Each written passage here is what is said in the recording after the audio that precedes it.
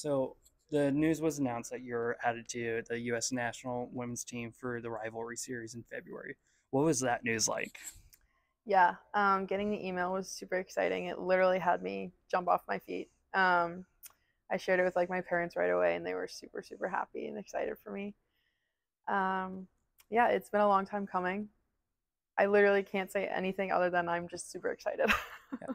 So being on Team USA kind of on the senior level has been a goal for you a while. What was it like sharing that moment, sharing that news with your parents who have been there all along your journey? Yeah, it was my parents and like my college coaches, honestly, too, who have just been like so encouraging and like just constant reminders of me not to like lose faith. So yeah, I got to share the news with like those closest to me and just those who were my biggest supporters, and like that was like the most special, like seeing them like be proud of me and just to share that sense of accomplishment with them was just like the whole world to me. Yeah.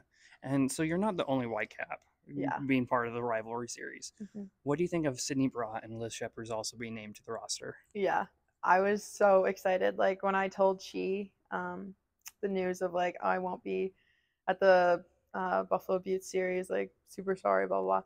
He had us do like a three-way phone call to like find out who else is coming, and we were all super confused, and then we were like, hello.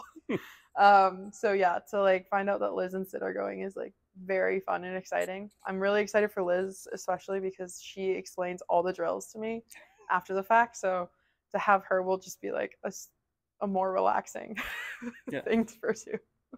Yeah. So turning back to this last weekend in Mhm. Toronto, how was your experience at the PHF All-Star Weekend? Yeah, it was super cool. It was a really cool event. It was put on very well, highly organized. Couldn't say better things about it. Unfortunately, Team USA kind of, didn't do our best. We got third out of three teams. But the experience was great. I mean, to play with the best of the best in the league was a privilege, and it was really humbling to see, just how good a team can be when you put the best players together. So it was fun. Thankfully, we don't have anyone on Team Canada to like bring the bragging rights back to Minnesota. But yeah, we had a lot of fun.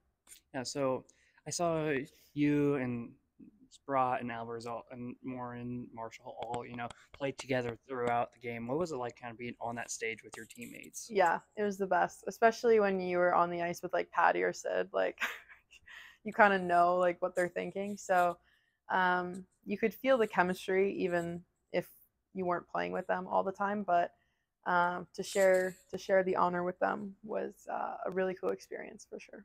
Yeah, so what was your favorite moment from the whole weekend? Big question, I know. Yeah, give me a second. Um,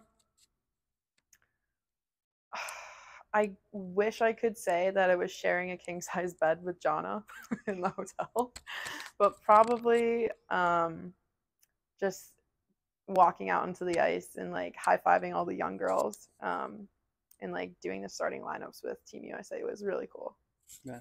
So kind of looking back at, both the rivalry series honor and the all-star honor, how would you describe your rookie season? Yeah, geez. Needs to stop. What's the tension? I'm just kidding. It's been great. Honestly, I haven't really expected like any of these honors. I just kind of go out and play, do my best, just try to have some fun with it.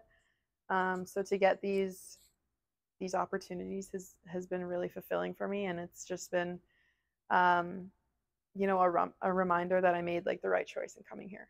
Yeah. Is there anything else you'd like to add about the rivalry series or the all-star weekend?